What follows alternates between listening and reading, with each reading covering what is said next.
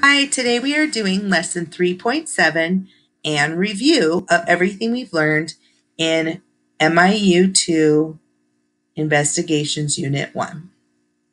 So let's take a look. We have been learning about using an array to model multiplication, using arrays to identify and learn multiplication facts, and using known multiplication facts to determine products of more difficult facts. Here's some of the key vocabulary we talked about in this unit. So first we talked about an array. Array means the arrangement of objects in equal rows and columns. The key word here is equal. The rows have to have the same exact number in each of them. So if you look at the picture of apples, we have 3 rows of apples, and there's 5 apples in each row. That is representing the multiplication problem 3 times 5, 3 groups of 5. We could skip count by 5s then to figure out how many total.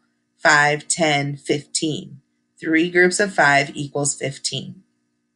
You see there's also an array with squares in it.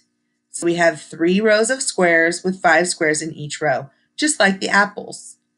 Both the apples and the squares are an arrangement of objects. The arrangement of the apples or the arrangement of the squares into equal rows and columns. That is an array. If you put a shape around the outside of the array, you would see that there is a rectangular shape. Another word we've learned in this unit is row. And when we talk about rows in an array, rows go from left to right. It's a horizontal arrangement of numbers or information in an array or table. So if you look at the picture, the yellow row is going from left to right. That's a row. There are 2 green rows, one on top and one on bottom. We also learned the word column. Columns go up and down. That is a vertical arrangement of numbers or information in an array or table. So if you look at the picture, the yellow column goes up and down, and there's also 3 columns of green. Another word we've talked about in this unit is dimension. Dimensions are width and depth and height. When we have an array, we have 2 dimensions. We have how wide it is and how high it is. So you can see that this rectangle is 5 centimeters wide and 4 centimeters high. Those are its dimensions, 5 times 4. And finally, we learned about the word area. The area is the measure in square units of the inside of a plane figure. A plane figure means a flat figure that you would find drawn on paper. So the blue rectangle that you see in the picture, that's a plane figure. And the area is how many squares, square units, we see in the rectangle. So I have 2 rows of 5, which equals 10. This can be modeled with a multiplication problem. 2 times 5 equals 10 total square units. Now we want to warm up by counting around the classroom in this lesson.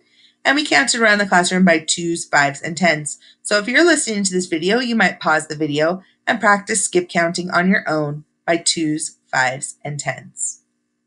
2s might sound like 2, 4, 6, 8, 10, 12, 14, 16, 18, 20, and so on. 5s might sound like 5, 10, 15, 20, 25, 30, 35, 40, 45, 50, and so on. And 10s might sound like 10, 20, 30, 40, 50, 60, 70, 80, 90, 100, and so on. You practice on your own. Today we're reviewing what we've learned about arrays. And here's a sample problem that you might see on a test or quiz.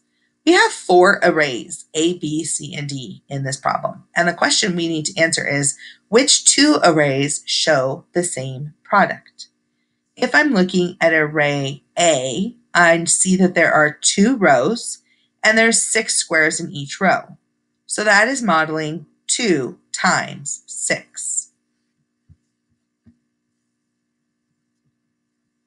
If I'm looking at array B, I can see that there are 3 rows, and there's 1, 2, 3 in each of the rows. So 3 times 3 equals 9. There are 1, 2, 3, 4, 5, 6, 7, 8, 9 squares. So B has a total area of 9, while A was 2 times 6 equals 12. So A and B are not showing the same product because A is showing us 12 square units, while B is showing us 9 square units. So let's see if C or D has an area of 12 or 9 that would match A or B. Let's go to C. We have 1, 2, 3 rows, and 1, 2, 3, 4 squares in each row. So in C, our multiplication problem would be 3 rows of 4. 3 times 4 equals 12. Hey, wait a minute. A was 2 rows of 6. 2 times 6 equals 12. And C was 3 times 4 equals 12. So the answers to this problem would be that A and C have the same product. They are both showing an answer of 12 square units. Review problem number 2 is showing us which multiplication fact do these arrays show. Let's look at A. Using my pointer, I'm going to count the number of rows. 1, 2, 3, 4. That's 4 rows. And I'm going to go across to see how many squares there are atop. 1, 2, 3, 4, 5, 6, 7. 4 rows of 7 equals 28. This would be 4 times 7 equals 28. Let's go to problem B. Let me count the rows. 1, 2, 3, 4, 5, 6, 7. There's 7 rows, and across the bottom is 1, 2, 3, 4. So this one is modeling 7 times 4. This one models 4 times 7. This one modeled 7 times 4. It's almost like A was just turned to become B. So what do we know about these facts? We know that these facts are called turnaround facts. 4 times 7 is the same as 7 times 4. Review number 3. How many small squares are in this array? Well, we have 1, 2, 3, 4 rows, and there's 4 squares across. 4 times 4 equals, is it 18, 12, 16, or 20? Well, let me skip count by 4s. 4 plus 4 is 8, plus another 4 is 12, plus another 4 is 16. So my correct answer would be 16 square units. Review problem number 4. Says, I should be able to draw lines to match each multiplication product equation with its product. So let's start at the top. My first problem is 3 times 5 equals question mark. Well, I know if it's times 5 that I could count by 5s 3 times. This would be 5, 10, 15. So I would draw a line from the top down to the 15. The second problem is 5 times 5. That's 5 groups of 5. So I'm just going to skip count by 5s 5 times. 5, 10, 15, 20, 25. So therefore, this 5 times 5, I would draw a line going from 5 times 5 down to the number 25. The next problem is 2 times 9. I can skip count by 2 9 times to solve this problem. 2, 4, 6, 8, 10, 12, 14, 16, 18. And I've solved that 2 times 9 equals 18. So I would draw a line from 2 times 9 to the 18. And finally, 6 times 0. Well, I have 6 groups with nothing in them. That would be like if I had 6 buckets of apples, but no apples in the bucket. How many apples do I have? Well, I have 0.